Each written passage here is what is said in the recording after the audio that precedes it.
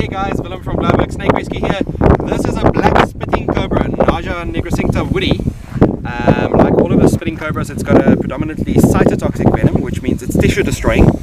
If one of these snakes bites you, you do have to get to a hospital as quickly as possible. These snakes are spitters, and you may see that on the camera just now. They can spit quite accurately up to 3 meters far, and if the venom gets into your eyes, it does hurt quite a lot. So that's not, there you saw spit now, that's not something you want to happen. And if you do ever get the snake venom in your eyes, just rinse your eyes with pure water, clean water, for 15 minutes. If you don't have water, you can use anything you'd be willing to drink, but don't use urine and all that other weird stuff that people say. Pure water is the best. You can see it's a really pretty snake, very glossy,